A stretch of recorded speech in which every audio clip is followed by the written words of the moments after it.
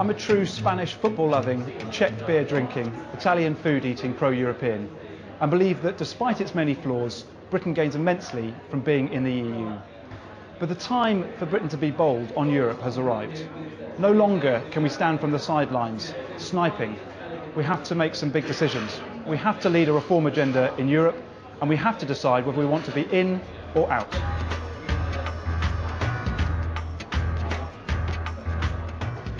Events this week have shown that politicians across the political spectrum are reassessing their position on Europe.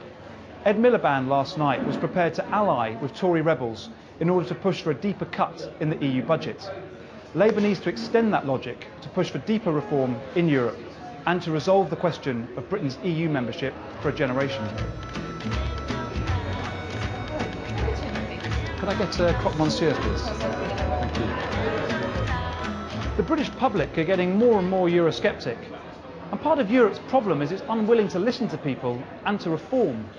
The austerity policies of the Eurozone have been self-defeating. The EU budget lavishes money on EU farmers rather than creating growth or tackling climate change. The European Commission is elitist and unaccountable. Thank you. Politicians don't like to admit it, but it now looks inevitable that there'll be a referendum on Europe. On Scotland, David Cameron was clear that the question had to answer whether the Union would stay alive. So too with Europe. We can't fudge this. Labour should seize the initiative and push for a straightforward in-out question.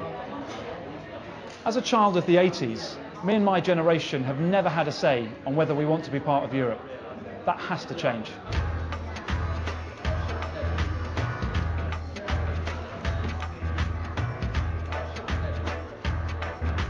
By having a referendum on the EU, we can debate the dire consequences of Britain going it alone. Although it'll be hard, I think pro-Europeans can win. Our politicians have got to be bold and take this question head on. Otherwise, Britain will end up like me, dining alone.